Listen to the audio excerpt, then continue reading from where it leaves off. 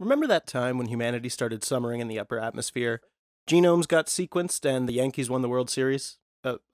Specifically against the Mets? Today I'm talking about that one from the year 2000, How the Grinch Stole Christmas.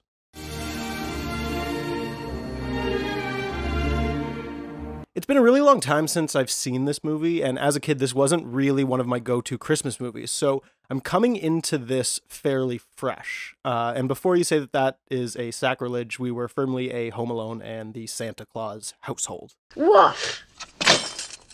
I'll start with the obvious and make a fun rhyme. A potential issue to adapt would be the runtime. The padding of the script contains some really smart choices, from the Grinch's added backstory and including new voices. Remember him, I didn't have time to socialize. I was far too busy with my studies. We get new points of view from brand new characters. We get homages to genres outside original parameters. Opening with this throwback to 80s teen horrors, the kids from Whoville approach the Grinch's quarters. When he's hungry for the taste of Who flesh. True. Though it's a tad strange how scared they are all, when the Grinch's misdeeds amount to funny prank calls. Is my Sub-Zero Chilibrator running? I suppose. Well, then you better go catch it! The Grinch is our hero, in a manner of speaking, so they add in the mayor for the villain we're seeking. Someone just say, Grinch. A background developed through Cindy's interviews, our poor hero bullied, tormented, and rejected by Who's. So the Grinch leans into their jibes and their spite, takes the title of monster, sort of like the alt-right.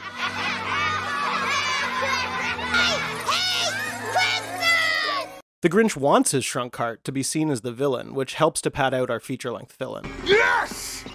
Down a size and a half! And this time, I'll keep it all.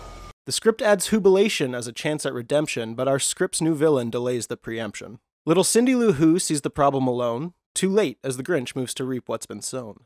Shot selection in this movie is not quite strangest, but lots of Dutch angles and listing bobbling changes. Sometimes it works and is really quite potent. This intro of the Grinch is especially cogent. The Grinch! But it's often distracting, it legit never stops. Almost all steady shots have a corner that drops. Hello? But worse than the non-stop odd camera moves is the Grinch's real costume just covered in pubes. The Grinch's lair! I like the real sets, it lends great Santa's Village vibes. Color is wacky, vibrant, like the world it describes. Though it could have gone farther, more fantastic and zany. At least it came out before adaptations were gritty and grainy. Not pleasant. Mount Crumpet is kept in its authentic 2D, which is nostalgic as all hell to see. The Who's at the end still sing around the tree, not including this scene would be deal-breaking for me. Adding in mature jokes is the adult elixir, though that had been trending for a while by Pixar. Hey, honey! Our baby's here! He looks just like your boss. The original cartoon is also respected, a song, some shots, an homage is expected. Charming as an ear, Mr. Grinch. There are only 2 songs, which seems too few, just one for the Grinch and one for Cindy Lou Who. If your characters sing, use what Disney modeled. Audiences of kids love to be coddled. Is it safe? Sure, do you trust me? I like the use of the narrator here, lines straight from the source pleasing the ear. Then the Grinch heard a sound, rising over the snow. It started in low, then it started to grow.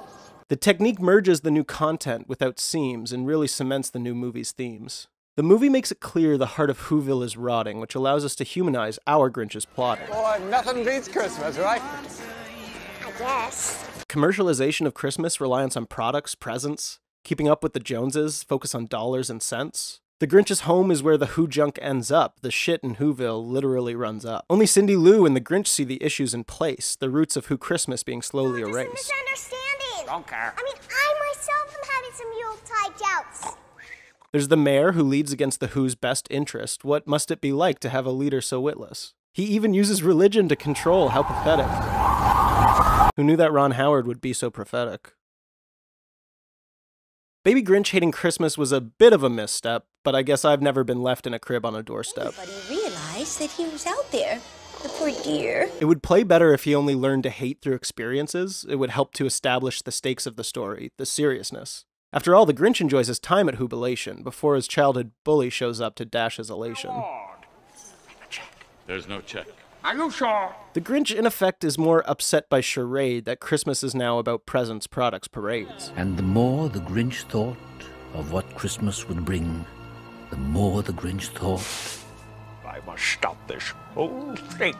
To prove the hypocrisy, he will take what they love, and the Grinch is right to a point, kind of. Even Cindy's kindness when he's caught in the act leaves the Grinch's desire to hurt her intact. Nice kid. Bad judge of character. Whereas in the book, the Who's never lost their way, we know here that the spirit is stolen away. Thematically, the Grinch and the Who's have the same realization. The presents and money were not the Christmas foundation. He's been trying to tell me. What is wrong with you? This is a child. She's my child. And she happens to be right, by the way. The new background created just for this story now has purpose, not filler or transitory. With such a short story as originally conceived, a purposeful feature was truly achieved. But this all being said, the ending of this video is nigh. The greatest feat of this movie, then, is giving us not the how, but the why. What are you laughing at? cleaned out that icebox as quick as a flash. Why, that Grinch, he even took their last can of Who Hash. Pandemic lockdown seems like the perfect time to sit back and smoke some Who Hash. Can we talk about how the Grinch created hover technology from a junkyard? And also that there's somehow a Who Navy? Guys, do Who's fuck?